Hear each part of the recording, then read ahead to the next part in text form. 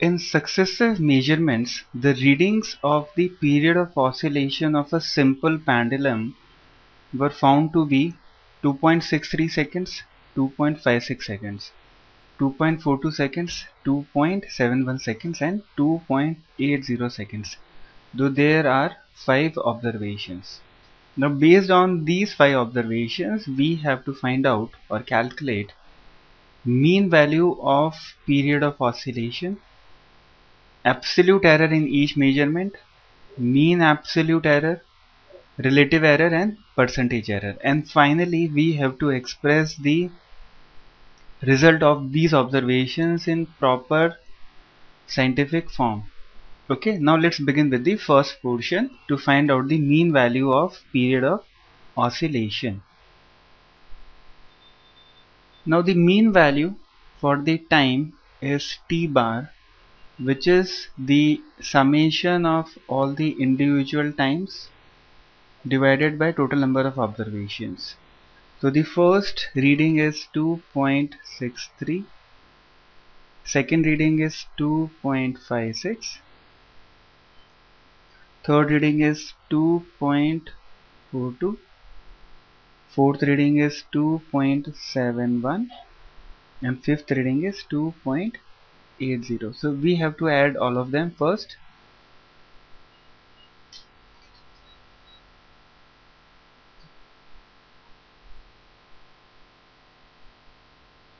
Okay, and then divide by the number of observations, which is 5. So we will get roughly 2.624 seconds. Okay, but all these observations had only 3 significant figures, 1, 2 and 3. So the resultant cannot have more than 3 significant figures. So we have to cut off here. So the answer will be 2.62 seconds.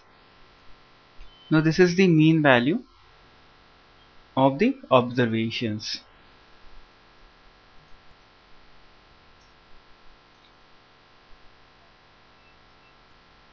Now the second part is to find out errors in the individual observation.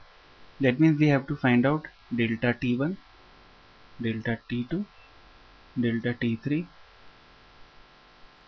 delta T4 and delta T5. Okay, which is nothing but the mean value minus the individual value. So the first value, the mean value is 2.62, which we just calculated, minus first value is 2.63, so it is minus 0.01. Similarly, 2.62 minus the second value was 2.56, so this value is plus 0.06. Okay, now the third value is 2.62 minus 2.42, so this value will be plus 0.20. Third value is 2.62 minus 2.71, which is equal to minus 0.09, and the third value is 2.62 minus 2.80, which is equal to minus 0.18. Okay, so these are the absolute errors in individual observations. Okay, now 2 portions are complete. Now the third question is to find out the mean absolute errors. Okay, that means mean of the absolute errors. In the second part we found out only the absolute errors, and these were for the individual readings. Now mean absolute error, the formula is delta T bar will be equal to summation of individual errors divided by number of observations. But remember that we have to take magnitude of these errors. Okay, so this value will be equal to 0.01 plus 0.06 plus 0.20 plus 0.09 plus 0.18. Now this entire thing is to be divided by 5,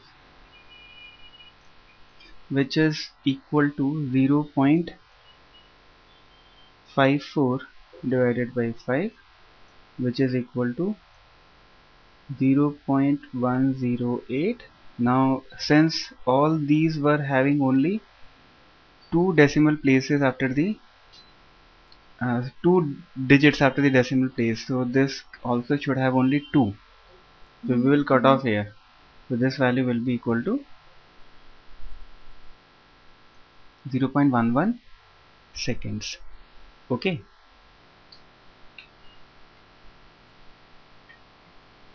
Now after having done the third part, let's come to the fourth part, which is the relative error.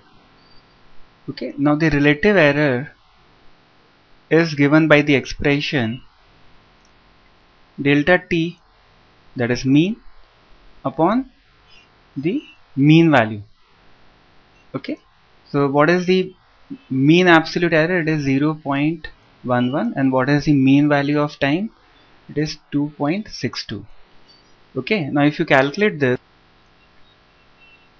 0.04. okay, so this is the relative error, and percentage relative error is 4%. If you multiply relative error with 100, you will get percentage relative error as 4%. Now the final question for this part is that you have to write or express this observed values in a proper fashion. Now we know that mean value that came is 2.62. So we will assume as if this is the true value, and the error, mean error, is 0.11. okay, both these units are in seconds. So t will be written as 2.62 plus minus 0.11 second, or it can be written as 2.62 plus minus 4%, 2.262 seconds plus minus 4% in terms of percentage error. So these both expressions are acceptable.